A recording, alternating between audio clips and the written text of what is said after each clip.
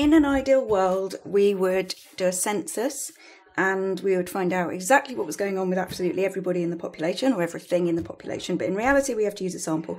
Now, why is this important and why should we consider it, apart from the fact that it's in the specification? It's because statistics can lie and people can use statistics deliberately to make factual conclusions that actually aren't true. So you can take your sample and you can get some data and you can say the data does show this and it does show that. That is true. That's not a lie. And then the implicit assumption is that the population is the same as the sample, that the sample is representative of the population. And that may or may not be true. And it's very, very important to understand the effect that sampling can have on the efficacy of the conclusions that you make based on your analysis from your sample.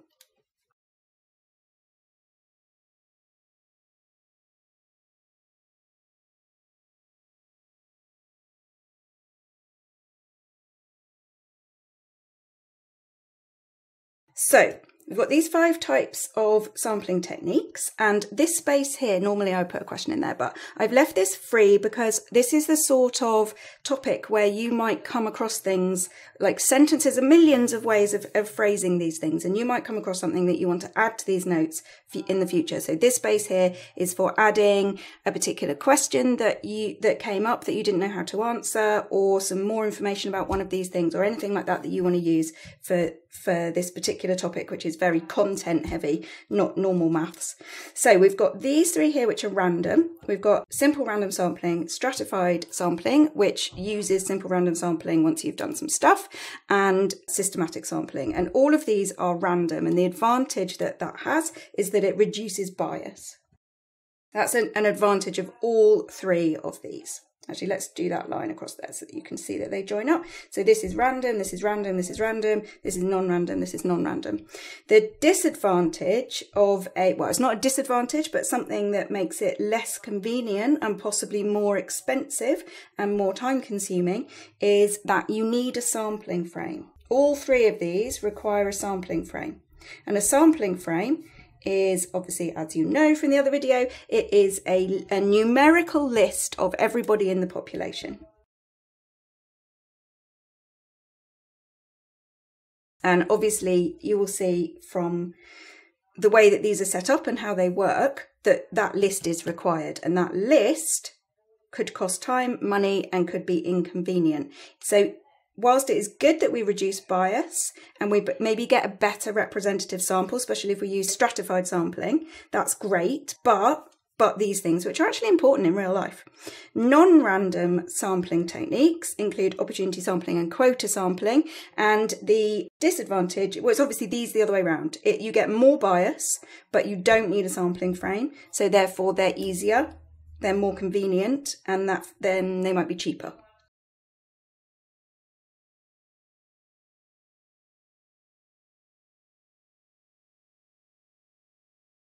Okay, this is unlike any other maths topic in that there's going to be words all over the place. So what I'm going to do is talk through each of these things and then I'm going to fill it in, but I'm going to speed up the video, so you should just pause it and then you write down your notes, whatever you want to write in here. Right, the most basic, simple random sampling. What you do is you get your sampling frame, and then you use a random number generator. So you could use a calculator, a computer, or you could put like all the numbers in a hat, like a lottery, and pull out a number. And then whatever number that is, that person is in the sample. And that's how you create your sample.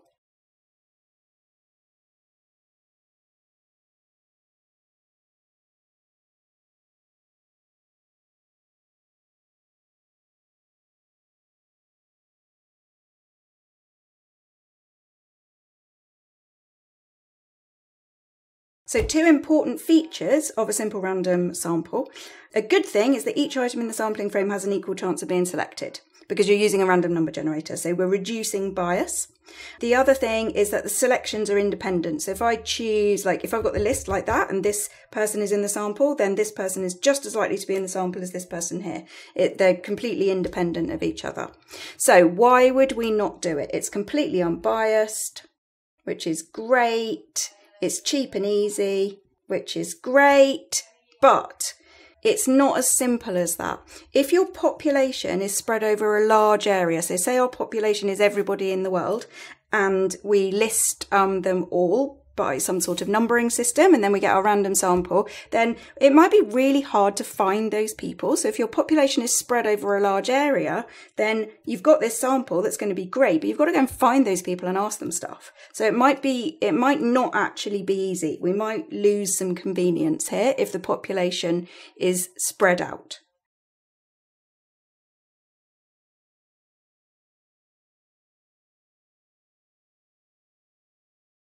Now, maybe we'll come back to stratified sampling. Systematic sampling is another relatively simple one. We take our sampling frame, and instead of picking random ones, we just pick every nth one. So every third person, or every 15th person, or every 30th person, or not, I shouldn't say person, sampling unit is the proper term, because it might not be people. It could be anything.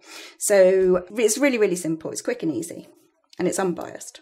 Well, is it unbiased? Maybe I should do that because it's cheap and easy, but is it? So this one is unbiased, or is it, which I'll come back to, and it's cheap and easy and quick. It's good for quality control. So on a factory line, that might be what you do for your sampling. You take every 6th one and do a quick check of the quality. So it might be a quality control, it might be what you use in a quality control situation.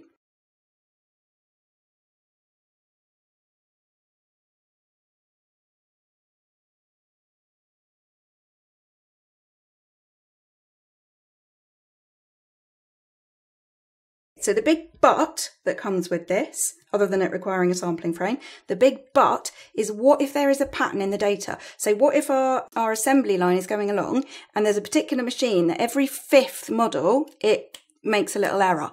Now, if we happen to choose every 5th and it's the ones that have the error in, then we'll think they're all flawed, and they're actually not. And if we take every 5th one but don't land on the ones that are broken, then we'll think that none of them are broken, and actually a 5th of them are.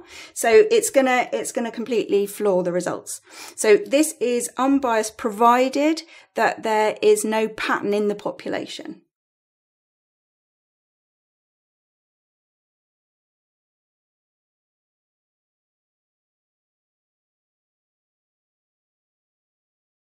Right, stratified sampling is the most difficult one really to consider. It's useful when you've got a population which can be divided into mutually exclusive groups called strata, and it's really good for proportional representation. It guarantees proportional representation.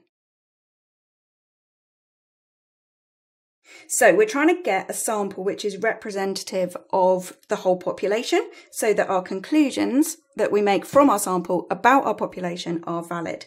Now, if we've got a population which is, say, 1/3 very, very old people, but our sample, just the way it's taken, because it's random or systematic, our sample doesn't contain 1/3 really, really old people. It only contains like 1/10 really, really old people.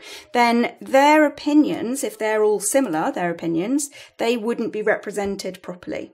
So what stratified sampling does is it says, okay, if we've got groups of people who are likely to behave differently, or groups of sampling units within the population who are likely to behave differently when we sample them, then what we're going to do is create a sample that reflects and represents that population. So what you do is you decide your categories that are mutually exclusive. You can't be in 2 different categories. And then you work out how much of your sample should be made up of that particular strata. So you do the size of the category in the population, you divide that by the size of the population. And then what that gets you is a percentage of people who are this particular category. And then you multiply that by your sample size that you want, and that tells you how many people of that category you want in your sample. Then once you've done that, you just do simple random sampling within each category. Why would we not do this then? This sounds way better than this or this. Well, we might not have categories in the population. So if we're doing quality control, if everything coming off this factory line is identical, there aren't any categories to split the things into. Everything is the same. So that wouldn't be appropriate. And that would be one reason not to do it. Another reason not to do it is that it is extra work and detail. And whenever you make your sample better in one sense, less biased, more representative, you're probably going to cost yourself more time, more money, and it will be less convenient, and that will be the disadvantage. I'll tell you what I didn't put on here, which I ought to put on here, is summary. It's like headings. Summary of the sampling technique, advantages, and disadvantages. But I really think with this particular topic, once you understand how these work and that these are the things to consider when you're talking about advantages and disadvantages, then you don't have to memorize these anymore because they kind of make sense. That's the aim to get to, is not that you've memorized these words. It's more that it makes such complete sense to you that you're able to explain the advantages and disadvantages and see which method is being used in a particular situation or which would be most appropriate. So for example, quality control off a factory line, we would use systematic sampling. Something that is dependent on the person's age or gender, we might use stratified sampling to make sure that we've got a representative sample. Right, last two. Opportunity sampling is like, it's just silly really. It's quick and easy, and all you do is it's totally dependent on the researcher. You give the researcher complete control over the sample, so it's highly biased, very biased. It's just silly really. But I suppose it would give you an idea of what's going on. It's not random, and you're not very likely to get a representative sample, not very likely at all. I mean, it would depend on the researcher because they're in control, but it's not likely. So how does it work? You literally take the sample from the population that is the most convenient. You go totally for convenience. Sometimes it's called convenient sampling. So you say to the researcher, I want you to get data from N people or N sampling units, and they go off and they literally just choose what's going to make their life the easiest.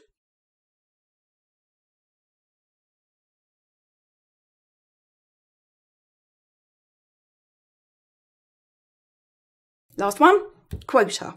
So this one is often used in quality control, and this one is often used when people are doing market research. So this is a sort of quality control one. This is more of a market research one. So imagine somebody in the street asking questions. Now it's a bit like stratified sampling in that somebody will have given the researcher a quota of how many from each group, each strata of the population they need to ask. The difference between stratified sampling and quota sampling is that then within that strata, it's essentially opportunity rather than within that strata it being simple random sampling. So I say to the researcher, I want you to ask 20 old people and 30 people under 20 and something like that. So I give them a quota for each of the non-overlapping groups, the mutually exclusive groups within the population. And then I say, off you go, and then they can do whatever they like. So it's often used in market research.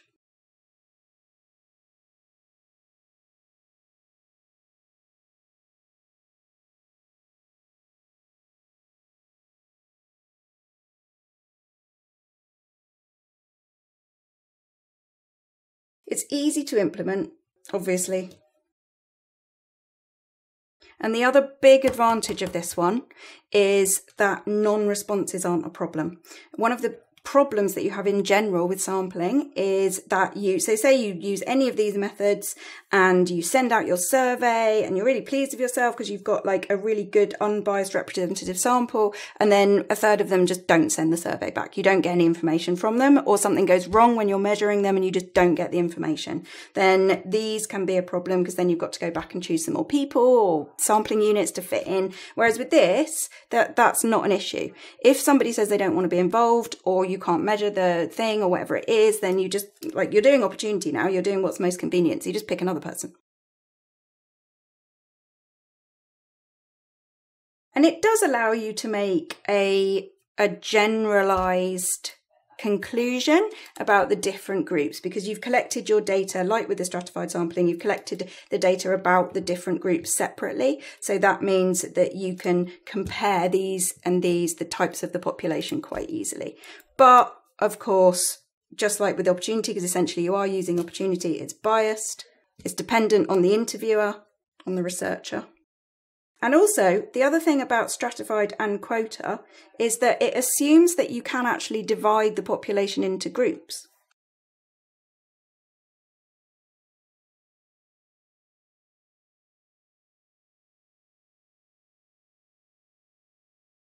last thing that I wanted to point out with simple random sampling is to be aware of what happens if when you're using your random number generator, you get the same number that you already got. It seems really ridiculously simple, but it is exactly what you'd think. If I pick out the number 4 and then I get 4 again, then I just ignore that and then I keep going and get another one. So there is one thing about that that could be a disadvantage, really unlikely, but it does assume the population is large enough to sample without replacement. So it does assume that. So what we basically want to do is sample without replacement so that I don't get the same sampling unit coming back into the sample. I can use sampling, random number generation, then sampling with replacement. And then if I get the same sampling unit out again, just don't put it back in. Or I can do it without replacement. But if I do it without replacement, I do need a large population. It's an extra little thing that you might want to mention. Right, very last thing, because I know this is long and there's a huge amount of information, is this list is the most important. When you are commenting and writing sentences, this is what you should consider. So go through those 5 in your head and try to say whether or not that's an advantage or a disadvantage and reference it and how important it is. Ditto, ditto, ditto, ditto. And that is the most likely way that you're going to pick up all the marks for this sort of difficult explain type question.